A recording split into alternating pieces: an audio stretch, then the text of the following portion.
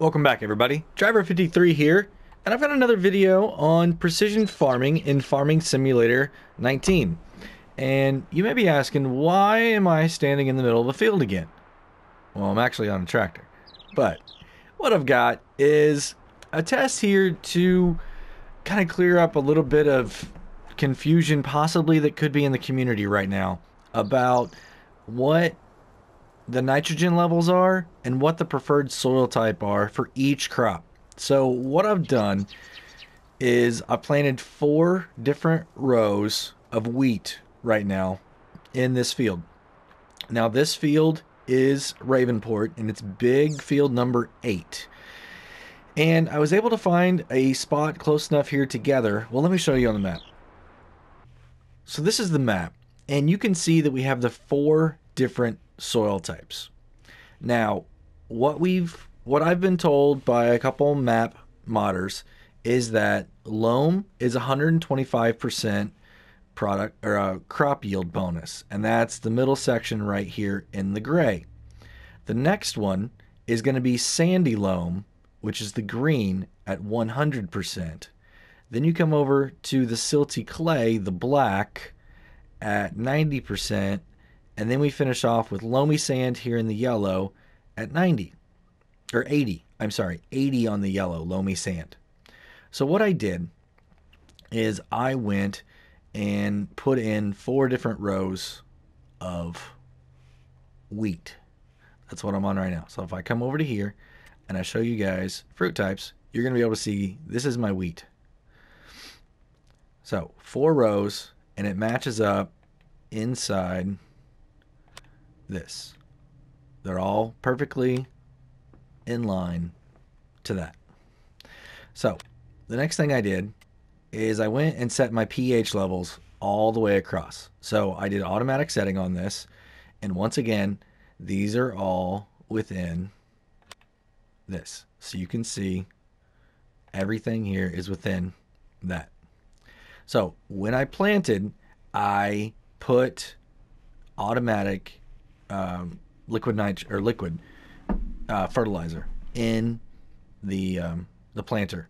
So when we look at nitrogen, you can see everything here is the way it should be. Now, if we remember, our loamy sand was all the way on the left hand or the right hand side. So this right here is our loamy sand. And if I come down here, that's 140. It's exactly what it should be. So we're going to turn that off. Next is going to be silty clay. That's this section right here. And if you remember, it's going to be 160. That's what it's going to be required at. After that is going to be sandy loam. And that's right here at 180. And then last we have 200, and that is loam. So let me turn all of these back on so we can see them. So that's our nitrogen all the way across. And that's exactly where we planted that. So what I'm going to do now is I'm going to let all these grow all the way into harvest stage. And then we're going to come back and harvest them and see what our yields are. And what I'm expecting to see is that loam is going to be at 125. Then you're going to have sandy loam at 100. Silty clay at 90. And that one all the way on the far side with the loamy sand at 80. What I'm also going to do is check out the reduction, the ending result of what our nitrogen level is. So what I mean by that, let's go back over here and look at this. This is our nitrogen levels right now. So on this one here, loam, okay, we should see a 180 point drop, which means I should only be left with 20 kilograms per hectare in this one. The next one right here, we should see 160 drop, which means if we started at 180, I should be left with 20 here also. Silty clay is going to take out 160, but we started at 160, which means we should have 0 left here. And then on loamy sand, we start at 140. It's going to take out 140, so we should have 0. So on the middle 2, we should see 20, and the outside two, we should see 0. That's my prediction based on the numbers that I've seen and the research that I've done. So we're going to find out how true that is. And let's get this time sped up right there to 120. And I will see you guys when it's time to harvest. All right, everybody, it is time to harvest. All 4 little plots here are good to go. So let's go ahead and turn this thing on. Get it lowered down. And we are good to go. So I've got the fast header on here just to make really short work of this. But I want you guys to see that I am harvesting all of this myself. There's no cheating or worker or anything like that.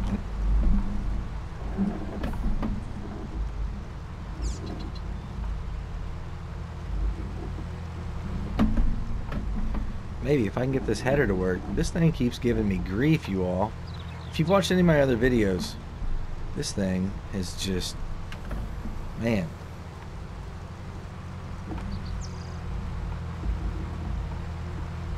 I'm going to do all 4 of them here really quickly.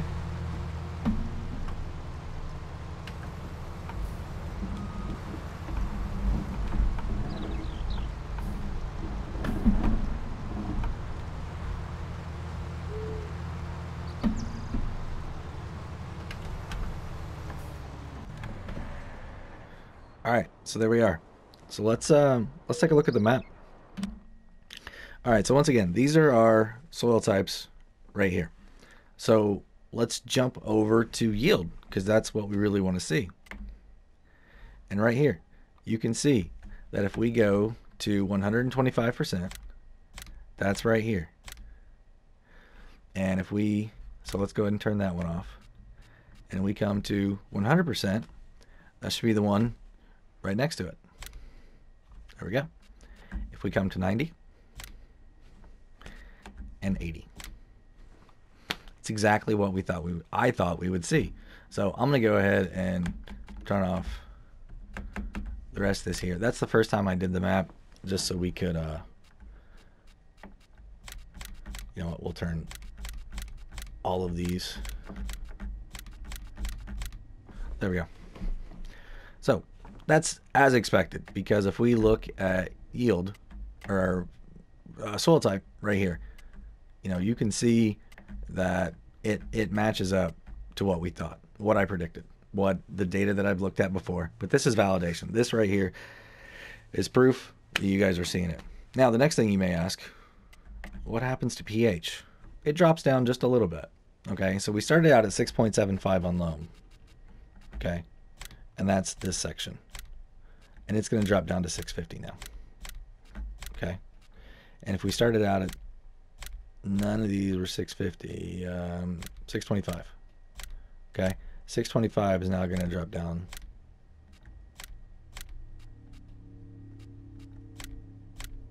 Or, sorry, 650 drops to 625.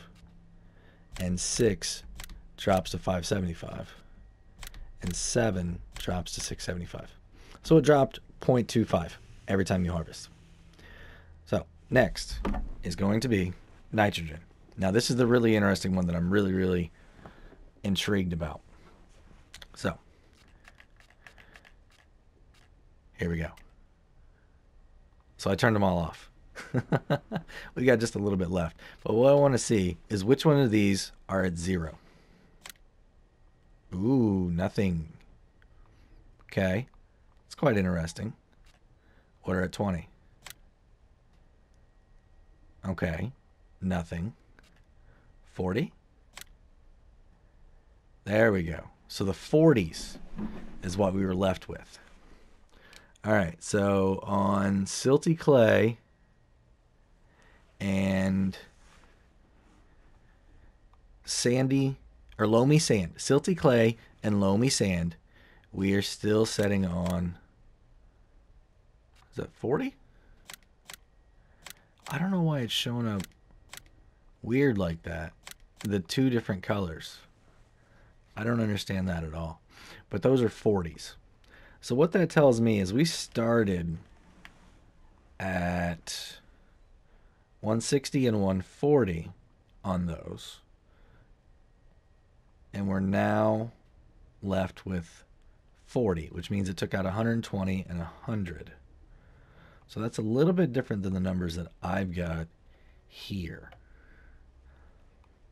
So I don't know if that's anything, residual, if there was anything kind of left in there from what we started with. I wouldn't think so. But you're going to be left with 40.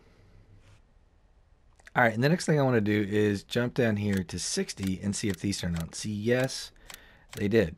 So that's really interesting. Also, because I was expecting these to be at 20, so they're 40 higher than what I was anticipating. So really, really interesting here. I really don't know why they look a different color like they do. It should all be the same all the way across. Well, I guess 60 looks like that. If I turn that off, 40. But those still look darker. Those almost look like... they're like a mixture between 20s and 40s. It's so strange. I'm getting ready to show you guys some slides here really quick. And the first one I'm going to show you is going to be the pH target levels, or the target pH levels. And we've got loam at 6.75, sandy loam at 6.5, silty clay at 7, and loamy sand at 6.00. And those are the targets for the different soil types in order of yield bonus here on wheat. So the next one I'm going to show you is target nitrogen levels. And this is whenever you're planting. So your loam needs to be at 200, your sandy loam is at 180, your silty clay is at 160, and your loamy sand is at 140. Next, nitrogen reduction at harvest. So what this means is the amount of nitrogen that you had when you started, and then the ending that you saw previous, this is that difference, okay? So on loam, you're going to get 140 points less at harvest than when you had it planted fully fertilized. Sandy loam, 120, silty clay, 120, and loamy sand, 100. That is the difference, once again.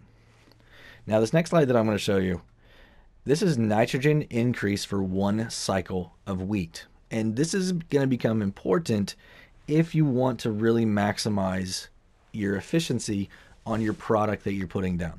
So we know that other types of crops do not require a lot of nitrogen in the ground, okay? And also soybeans, we know, doesn't like any, and if you over fertilize on that, you could potentially reduce your yield. So what this means is that you're going to have 60 left in the ground after you harvest, okay? So this is your nitrogen increase, because we know on wheat, you go all the way up to 200, right? So if you had 0 in the ground and you took it to full fertilization and you harvested and brought it back down, this is the values that you're left with. So 60 on loam, sandy loam is 60 also, silty clay is 40, and loamy sand is 40. So hopefully these 4 slides right here will help you better understand wheat in the 4 different types of soil in the base game precision farming. Now, if you're on a custom map that has a custom settings for the nutrients like 6 ashes, this one is not going to work for you. Please refer to that video to show those values off. But yeah, I hope you guys learned something today. If you did, go ahead and give me a thumbs up. And go ahead and hit that subscribe button if you want to stay up to date on my latest precision farming videos. I will be doing many, many more of these. And go ahead and hit that notification bell too, because I'm going to be releasing multiple videos a day, more than likely on this. I'm going to go through every crop type that's base game. So everything that you see on the right-hand side of the screen whenever you're playing on a regular map. Now, if it's got additional crop types, I will not be covering those right now in this. I will have to find another map to do those on. And that's all dependent on that map, because with precision farming, those are up to the map maker. So, with that being said, have a great day, everybody. Until next time, this is Driver53, signing off.